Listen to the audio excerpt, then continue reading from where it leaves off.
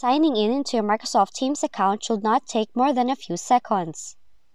But if your application may sometimes get stuck in the checking your credentials loop, here are methods we can show you in this video to troubleshoot the problem.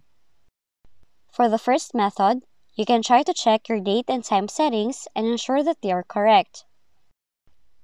You can check it by right-clicking on your date and time settings on your taskbar and select Adjust Date and Time. Then, allow Windows to automatically set time and date time zone settings. After this, restart your Microsoft Teams and check if you can now log into your Microsoft account. Next, try deleting the Teams credentials by typing Credential Manager on your search bar.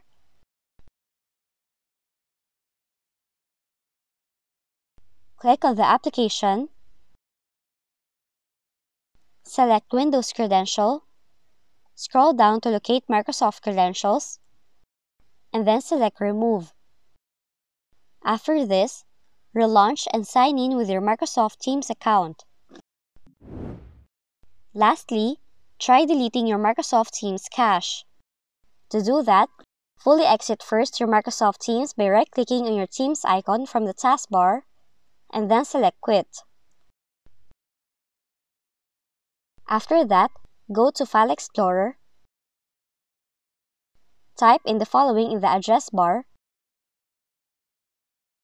and then press Enter. Now in this folder, delete everything by selecting it all, right-click, and then select Delete.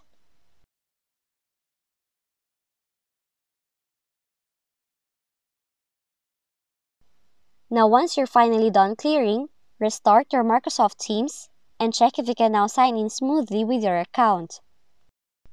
Now those are the possible ways that you can try if your Teams gets stuck in the checking your credentials loop. If you found this video helpful, kindly like and subscribe. You may also click and turn on the notification bell so you can be notified from whenever we release new videos.